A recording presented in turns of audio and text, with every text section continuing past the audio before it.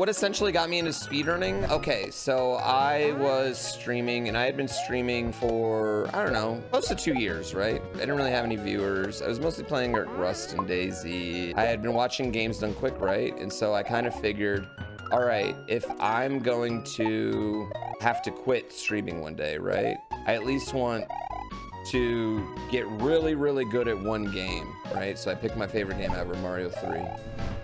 And I had watched Sinister1, who is a Punch-Out speedrunner, chat. I watched him speedrun Mike Tyson's Punch-Out blind. He got all the way to Tyson.